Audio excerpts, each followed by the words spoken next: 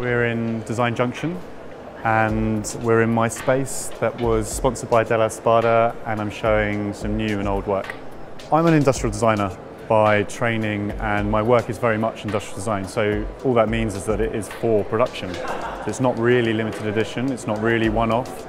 Working with a partner is really no different to how I would work anyway, because it's about producing things in batch. One of our main launches for Design Junction this year is the tender lamp, and tender means tent in Italian.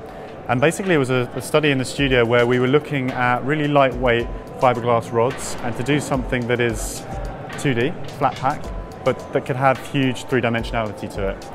And alongside this we do a lot of materials research, a lot of textile research, and we were looking at lightweight stretch fabrics.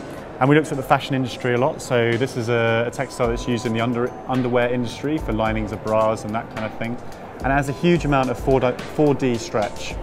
So the combination between these sort of flat, readily available fiberglass rods and this construction of textile means that we can do something with a very distinctive design language, and it's inherently connected to the way it's made. So we have the lamps that are around us showing the kind of fiberglass rods through them, and the textile is shaped by the rods, and it's a very natural process of concave and convex curves. Our ethos is materials-driven, process-led industrial design, and it just means that we start our process through a research into materials and construction. So do we find some new material, an interesting new innovation in materials, or is it an old material that's never been used in a certain application or context?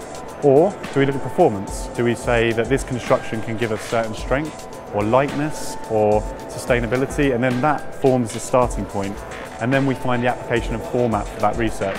This is the coracle chair for Della Spada, and we started a project last year looking at Portuguese materials and production techniques. They do various things very well: timber, stone and leather. So this was a look at a manipulation of leatherwork, and we selected a leather that's used in the automotive industry, this kind of perforated pressed leather, and we wanted to find a construction that we could cover the whole of a framework in. So it's really this kind of woven wrapping construction. So it goes all the way around the framework and down the legs, and then sort of unravels and becomes the kind of woven seat. And we have things like cushions on magnetic fixings as well, all sort of this sort of loungy outdoor kind of conservatory type chair. The studio is really interested in fashion, not for its trend-based or colour-based reasons, but in terms of construction, we look at fabrics a lot now, whether it's a piece of lighting or whether it's a piece of furniture. And something we did with Capellini this year was to do a single sheet that was very gently and softly folded to create the upholstery, rather than stitched out of many pieces. And so you get this, it's not really origami, it's a more kind of a garment type soft folding in the way that the clothes might sit on a human body. They sit on the upholstery and the shape of the chair. So we get these, again, we get this kind of softness to the upholstery, and it's a very purposeful language we wanted to use. So Maritime is a chair we did with Casamania, and it's something that was very popular in Milan a year and a half ago. And really it was this idea of creating a very thin framework inspired by the sort of boat building industry, and then layering in the plywood shells.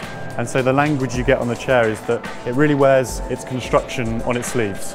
And this is the way we work. So we like to show the construction and the materiality and the process as the design language, rather than starting with a form-based study. I think sustainability is an important issue for any designer. I don't think it's a separate subcategory. I just think if you're an industrial designer, it's just one of the elements that you are looking at if you want to be a good designer, or whatever that means. I think sustainability can mean lots of different things.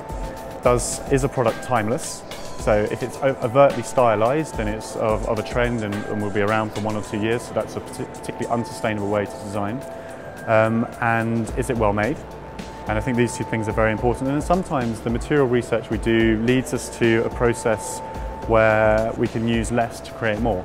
Make something stronger with less materials, or find a material that is recycled, for example, from reused PET bottles like one of our chairs is. And so this is how we work with sustainability, but it's not really a separate issue for us, it's very much integrated. This is Cargo, and it's for Della Spada, and it's a very simple chair comprised of a wooden space frame and automotive leather. And we wanted to do something where we used a frame without any supporting structure, any cross braces, and actually use the leather not only to make it comfortable, but to really brace and strengthen the structure. So it really is this passion for materials and technology and the process of making things.